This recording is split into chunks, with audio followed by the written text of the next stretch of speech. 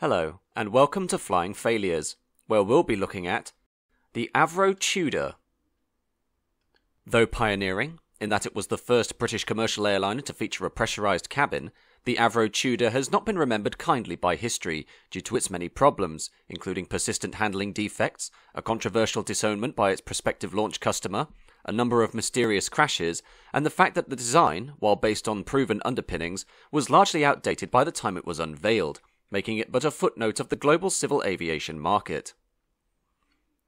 Despite this, the Tudor project actually began with great amounts of promise, when the British aircraft manufacturer Avro Company, or Avro, began undertaking studies for an airliner offshoot of its Lancaster IV heavy bomber, which would later be known as the Avro Lincoln, with the firm's highly respected chief designer, Roy Chadwick, suggesting that the bomber's rectangular section fuselage could be substituted for a circular one to produce Britain's first pressurised airliner, with the early concepts being presented to both the Ministry of Supply and the newly formed nationalised international carrier, the British Overseas Airways Corporation, or BOAC, in October 1943, both of whom were impressed by Avro's proposal, and thus sought the advice of the Brabazon Committee, which itself was considering new airliner models that would pave the way for Britain's desired dominance of the commercial aviation market following the end of World War II. Avro's proposition was generally conceived as a stopgap, which would compete with America's brand new Douglas DC-4, the idea being to provide a strong contender on the civil airliner scene, until the proposals of the Brabazon Committee were brought to fruition in the late 1940s and early 1950s, the committee subsequently agreeing with this approach, with Lord Brabazon himself even stating that while the Tudor proposal wouldn't be an effective substitute for the committee's proposed Type 3A transatlantic airliner, which would later form the basis of the turboprop-powered Bristol Britannia, it would do the job as a stopgap machine fairly well, even though not very economically, and proposed that an intensive study with the design work should take place prior to the committee's proposals. Accordingly, Chadwick and his team began design studies in consultation with the Ministry of Supply, and following discussions with BOAC in March 1944, the Ministry issued Specification 29/43, requiring an airliner with a still air range of 4,000 miles, a minimum payload of 3,760 pounds, and an all-up weight of 72,000 pounds, with a specific request from BOAC, in order to match and possibly exceed the comfort of American equivalents, being that the airliner provide accommodation for 12 sleeper passengers, with a variation in the specification being issued in July 1945 to increase the payload to 5,500 pounds, after Avro had been led to expect better fuel consumption from the Rolls-Royce Merlin engines. Although detailed design work didn't begin until June 1944 due to the interference of the war, by August, a mock-up was available for inspection by Ministry and BOAC officials, with the airline's representatives desiring more passenger accommodation, which led to a larger mock-up being produced. While subject to further changes in the overall concept, BOAC approved the Tudor model in February 1945, the aircraft retaining the Lancaster's basic wings, Merlin engines and tail-wheel undercarriage, but replaced the bomber's twin tail with a single fin and rudder. In September 1944, a contract for 2 prototypes of what was known as the Tudor 1 had been placed, followed in November by an order for 14 production aircraft, and later 20 in April 1945, with the Ministry of Supply acting as sales agent for the Air Ministry, and were based on BOAC's estimated requirements, the official production programme of October 1944, scheduling the completion of the first production aircraft in March 1945, and completion of the initial batch of 14 by August, although the programme was subject to delays as design changes were made, new requirements proposed, and production setbacks arose, eventually leading to the first prototype Tudor, Golf Alpha Golf Papa Foxtrot, making its maiden flight on June 14, 1945, the aircraft being powered by Merlin 102 engines rated at 1,750 horsepower, while the airframe was in its most base form, lacking any interior furnishings and not being pressurised.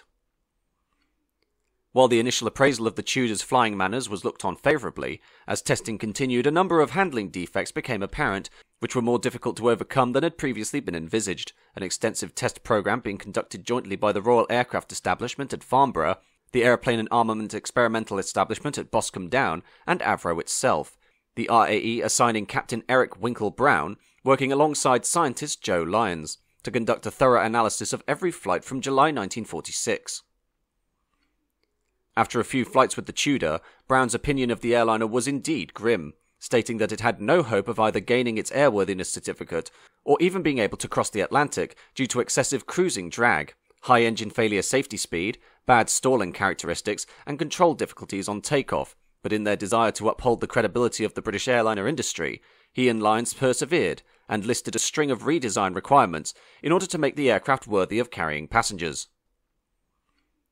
With the recommendations made, Avro undertook a comprehensive reworking of the Tudor concept, including the fitting of a larger tailplane, a bigger fin and rudder, a reshaping of the wing root fillets and extending of the inboard engine nacelles to cure pre-stall buffet, and the adoption of shorter undercarriage legs to minimise bounce during takeoff and landing, the resultant upgraded airliner receiving a limited certificate of airworthiness in September 1946 and a full airworthiness certificate in November, ending a flight test phase which had commenced 15 months earlier. Although of the 357 modifications required for the Tudor, 343 of them had been sought by BOAC, with 123 considered essential and supported by the Air Registration Board on safety grounds, while the remaining 210 were to be incorporated in all aircraft as soon as possible, and 10 others when convenient.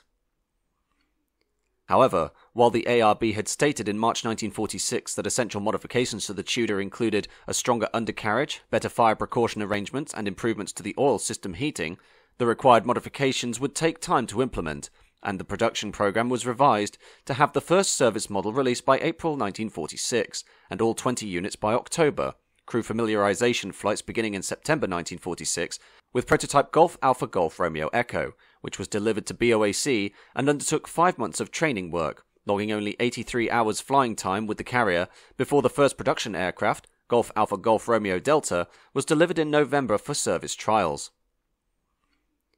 As BOAC was hesitant to trial a new aircraft on the North Atlantic run during the winter, the crew familiarization instead took place in Africa, with the Tudor being flown to Cairo and later Nairobi on December 16, 1946, before returning to the UK on January 17, 1947, the airliner accompanied by representatives of the Aeroplane and Armament Experimental Establishment, Avro and Rolls-Royce. Although before the African trials had even finished, BOAC made plain their dissatisfaction with the model to the Ministry of Civil Aviation on December 30, 1946, declaring that the airliner's performance deficiencies made it unsuitable for the North Atlantic run, and that the defects uncovered by earlier testing were much more serious than previously considered, these including tail buffeting within certain speed ranges in bumpy conditions, a pronounced tendency to swing on takeoff, faulty heating systems for the cabin, and a high fuel consumption that reduced the range. BOAC squarely took umbrage with the aircraft's ever-increasing weight, rising from £76,000 to £80,000 by early 1947, although Avro blamed this on the carrier's demands for lavish interior furnishings and additional equipment, while due to a lack of marked increases in power output for the Rolls-Royce Merlin engines, there was speculation as to whether the airliner would be able to operate from either unpaved or improvised airfields in some of the more remote regions of the British Empire.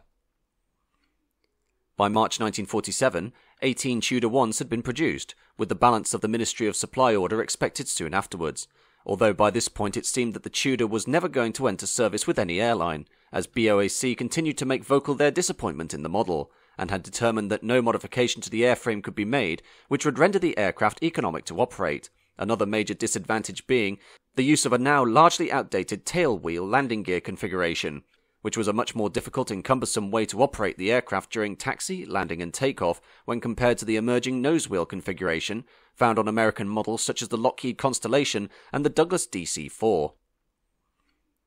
To try and iron out the airliner's many faults, Avro again proposed an intensive redevelopment program, but with BOAC having lost patience with the Tudor, they formally announced their rejection of the model on April 11, 1947, despite the fact that the fourth production aircraft, Golf Alpha Golf Romeo Foxtrot, had been named Elizabeth of England by Princess Elizabeth at a ceremony at Heathrow Airport on January 21st, the outcome of this cancellation being a major public row between Avro and BOAC, with Sir Roy Dobson, Avro's managing director, claiming that the airline's criticisms had been met by March, and that subsequent corporation statements that the 4,000-mile range was insufficient for transatlantic operations had contradicted its original requirement, BOAC having doubled the passenger accommodation from 12 to 24.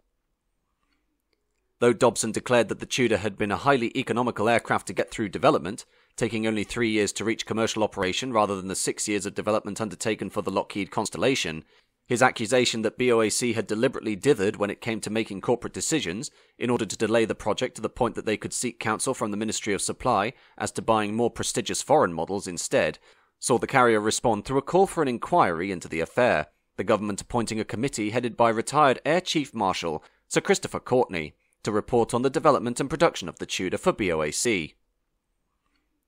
This infighting, however, served only to damage the prestige of the British airliner industry, with the very public rejection and subsequent inquiry as to the competency of Avro and the airworthiness of the Tudor, leading to other aircraft operators, both domestic and international, abandoning British-built models, the most notable being the Royal Australian Air Force, which cancelled its order for 12 military variants of the Tudor for use as troop transports, while 2 aircraft, Golf Alpha India Yankee Alpha and Golf Alpha Juliet Kilo Charlie, which had been allocated for use as state transports by the RAF and accordingly furnished with luxury accommodation, were never taken up and returned to the manufacturer. In the end, the findings of the Courtney report, which was completed in late 1947, were highly critical of the existing aircraft procurement arrangements established by the Ministry of Supply, and calling for improved liaison between the government departments involved, the Ministry of Supply itself, together with the Ministry of Civil Aviation, being highlighted for their lack of interdepartmental coordination, and BOAC being criticised for its lack of drive and determination to get the Tudor into service, and thus causing a rift in relations between itself and Avro, ultimately losing sight of the original purpose of the Tudor programme. From what was meant to be a stopgap, BOAC had treated the Tudor as if it were to be the mainstay of their fleet for the next decade, even though new models from the Brabazon Committee were already in the pipeline, such as the de Havilland Comet and the Bristol Britannia, and thereby came down to a mixture of demanding too much from an airliner, which was, for all intents and purposes, perfectly satisfactory for filling the role of an interim measure, while also desiring the immediate prestige of American models like the Constellation by deliberately stalling and delaying the Tudor project when it was found that the aircraft couldn't meet the carrier's incredibly specific demands. The only carrier which seemed to have any love for the Tudor was the state-owned British South American Airways, or BSAA, which took on 4 modified Tudors, in accordance with specification 28/46B, which lengthened the fuselage by 5 foot 9 inches, and replaced the original Merlins with upgraded 621 or 623 variants of the power plants, with seating increased to 32 passengers without a flight engineer's position, and 28 with the flight engineer, these derivatives of the aircraft being christened the Tudor 4, with the first example, Golf Alpha Hotel November Juliet, making its maiden flight from Woodford on April 9, 1947. BSAA Tudors, as part of the naming convention of the carrier, adopting the title Star in reference to the ancient method of celestial navigation used by mariners and even early aviators, BSAA eventually taking on 12 units christened Star Cressida, Star Ariel, Star Panther, Star Lion, Star Leopard, Star Tiger, Star Falcon, Star Hawk, Star Kestrel, Star Swift and Star Eagle, while 1 unit was former BOAC Tudor 4 Golf Alpha Golf Romeo Foxtrot, which retained its name of Elizabeth of England. On September 30th of the same year, the Tudor 4 departed London Heathrow with a 16,500-mile route-proving flight along BSAA's primary corridor to Santiago in Chile, via Lisbon in Portugal, Dakar in Senegal, Natal and Rio de Janeiro in Brazil, and Buenos Aires in Argentina, while following earlier complaints that the Tudor was too small, a larger variant dubbed the Avro 689 Tudor 2 entered early development, which accommodated 60 passengers through a 25-foot fuselage extension and an increased airframe diameter of 1 foot, while all other flying surfaces, power plants and undercarriage remained unchanged. At a length of 105 feet, the Tudor 2 was the largest aircraft ever built in Britain at the time, and with the model proving to have an increased capacity that was far more favourable in terms of economics, BOAC, Qantas and South African Airways all proposed the introduction of the model for their primary Commonwealth routes to London, BOAC, at one point, even ordering 79 examples from Avro, although the aircraft once again suffered similar aerodynamic problems as the earlier Tudor 1, with trials at Boscombe Down eventually resulting in the fitting of an enlarged fin and rudder, and extended inner engine nacelles. Unfortunately, following further trials in Nairobi, it became quickly evident that the Tudor 2 had still not overcome the performance woes of the Tudor 1, especially in hot and high conditions. A major problem for carriers such as Qantas and South African Airways, which found it unavoidable to route their Commonwealth services via airports notorious for their hot and high conditions, such as Nairobi and Singapore, leading to their cancellation of the Tudor 2 in favour of Constellations and DC-4s, the Tudor 2 orders dwindling to a mere 18 units until eventually only 4, including the prototype, were assembled. Another blow for the Tudor 2 came on August 23, 1947, when the prototype, Golf Alpha Golf Sierra uniform, crashed near Woodford shortly after takeoff, when the port wing dropped after the pilot, Bill Thorne, attempted a starboard turn, the engines cutting out and the airliner smashing into trees lining a field at the edge of the aerodrome, with the broken airframe ending up in a pond where the two pilots drowned as the severed cockpit sections sank, while Roy Chadwick, the Tudor's designer who was accompanying the flight, was flung 60 yards from the aircraft and died from a fractured skull, the subsequent investigation revealing that the aileron cables had been reversed due to a maintenance error. Despite the death of Chadwick, work continued as to creating an optimized version of the Tudor, which, aside from the original Tudor 1 and enlarged Tudor 2, resulted in the Tudor 3, which was the RAF's executive transport variant that was never taken up, the slightly lengthened and power-up-rated Tudor 4 for BSAA, and the Tudor 5, which was powered by Merlin 621 engines, had a 44-passenger seating accommodation, and circular windows rather than rectangular ones, this model being originally destined for use with BSAA, but never actually flew in commercial service with the airline, these units instead being stripped of their cabin furnishings and employed as fuel tankers on behalf of the RAF during the Berlin airlift of 1948, while the later Tudor 6 was to be built for the Argentinian airline FAMA for a dedicated South Atlantic service between Buenos Aires and Johannesburg, and fitted with either 32 to 38 day seats or 22 sleeper berths, although FAMA would eventually cancel this order, the last of the propeller-driven variants of the Tudor being the Tudor 7, which took the first production Tudor 2 and fitted it with Bristol Hercules air-cooled radial engines, which attempted to improve the performance, but ended up having an inauspicious career, undertaking cabin temperature experiments before being scrapped in 1954. Despite the propeller-driven model seeing a largely non-existent service career, the airframe design proved to be a somewhat easy to assemble and hardy structure, and thus lent itself to two final variants that were used as experimental testbeds for new jet engine applications in military and commercial aviation, starting with the Tudor 8 of September 1948, which took a regular Tudor 4 and fitted it with four Rolls-Royce Nene turbojet engines grouped in pairs beneath the wings, these being used for high-altitude tests at Boscombe Down and RAE Farnborough, but were never meant for commercial operation, the introduction of the Tudor 8 as a jet-powered civil airliner concept, technically making it the first of its kind ever to fly, beating out the later de Havilland Comet by a year. The trials of the Tudor 8 led to the order for an improved variant dubbed the Tudor 9, which, aside from reusing the Rolls-Royce Nene power plants, also adopted a more conventional nose-wheel landing gear arrangement, the aircraft, which would eventually be christened the Avro 706 Ashton, being essentially the pinnacle of the Tudor's design philosophy, and could have lent itself to easy conversion into a pioneering regional commercial jet airliner had the impetus been present.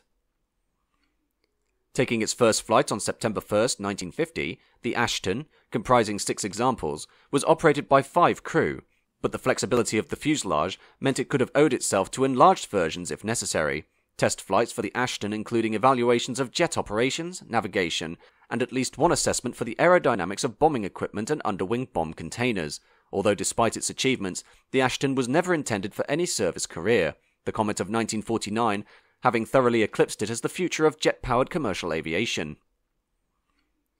The Ashton, meanwhile, remained as a flying testbed for Rolls-Royce jet engines, including later variants of the Avon for the Vickers Valiant nuclear bomber and the Conway for the Hanley Page Victor and Vickers VC-10, while Bristol Siddeley used Ashton Whiskey Bravo 493 as a testbed for its Olympus turbojet, which would later find its way, through derivatives, into the Avro Vulcan nuclear bomber, the ultimately unsuccessful BAC TSR-2 strike aircraft, and the BAE Aerospatiale Concorde supersonic jet airliner, Whiskey Bravo 493, also having the distinction of taking a starring role in the 1960 disaster film Cone of Silence, starring Peter Cushing, George Sanders, and Bernard Lee, the movie centering around a fictitious jet airliner dubbed the Atlas Phoenix, as it begins to suffer a series of crashes due to it being unable to climb away from the runway in time, the overall premise of the film being inspired by the Comet crashes of the early 1950s.